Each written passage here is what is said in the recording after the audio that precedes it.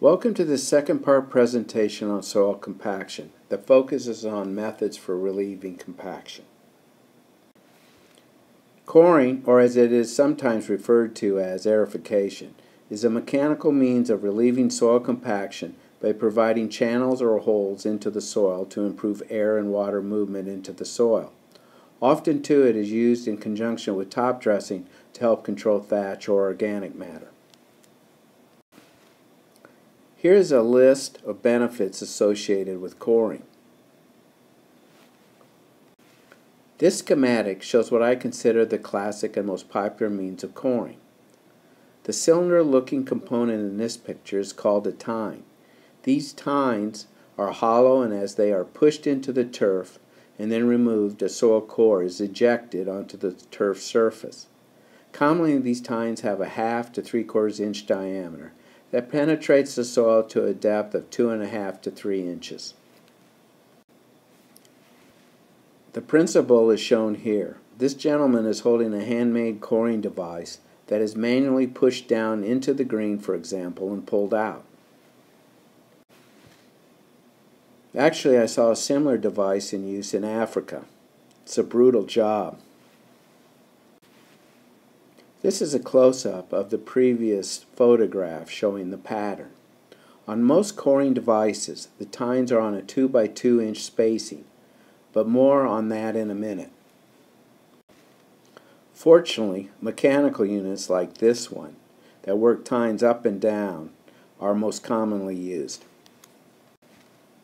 One of the most popular coring units is this one, and you can see the vertical movement of the tines and the ejection of the cores. There are coring devices that are developed specifically for fairway use.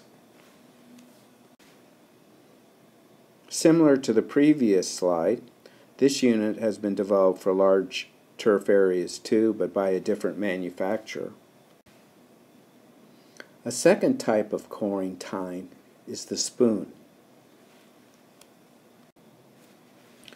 Units that use spoon tines are usually mounted on a rotating drum as shown here. Notice the number of tine holes being created per given area are less than with the more vertical up and down motion of the previous machines. This table shows the relationship between the tine diameter down the left side of the column and tine spacing along the top. Both the tine size and spacing is in inches. The common or classic way of coring is to use 1/2 to 3/4 inch tines, mainly 3/4 on a 2 by 2 inch spacing, which for example on a putting green accounts for about 11% of the surface area. Now you can see by changing the tine size or spacing, the impact is significant. Although 11% does not sound like a large amount, visually it is. As you can see from this lady golfer, she is not asking the young worker how his family is doing. To golfers, coring is the most hated practice done on a golf course because it interrupts play and disrupts the putting surface. Once cored, cores may be removed or reincorporated. Core removal can be done by hand, which if done, is commonly done on greens, or tees. There are mechanical means to push cores off a green. Shown here is a blade mounted on front of a triplex greens mower, where the operator is just pushing the cores off to the side of the green. On larger areas like fairways, there are machines like this one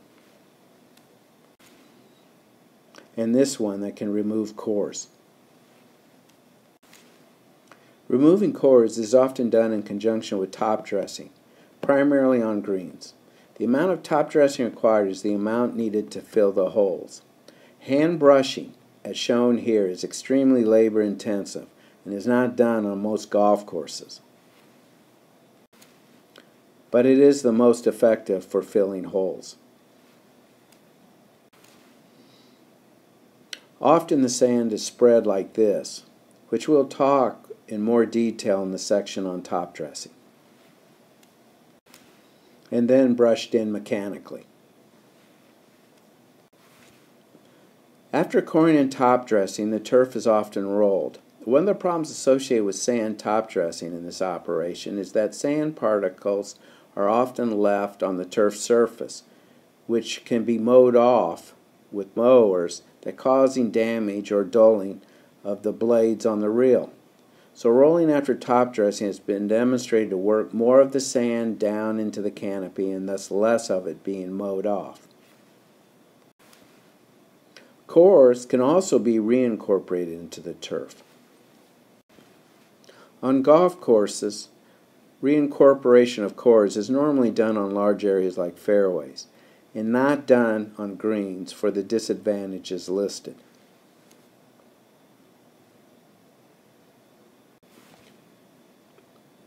The method for reincorporating cores back into the turf is shown here pictorially. Verticutting units are often used to chop up the cores, which are then dragged back into the turf. This is a verticutting unit. It replaces the cutting unit on a mower, and through the turning action of the blades, it is often used or primarily used for removing thatch and organic matter.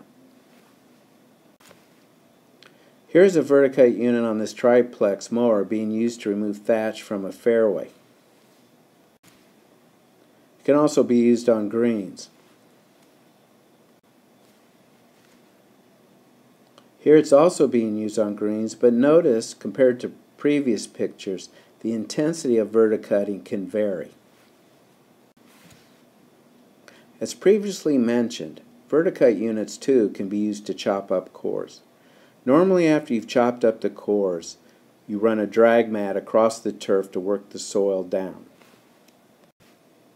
A variation of the traditional coring method is to use smaller diameter tines, normally 1/4 inch in diameter, on a much closer spacing.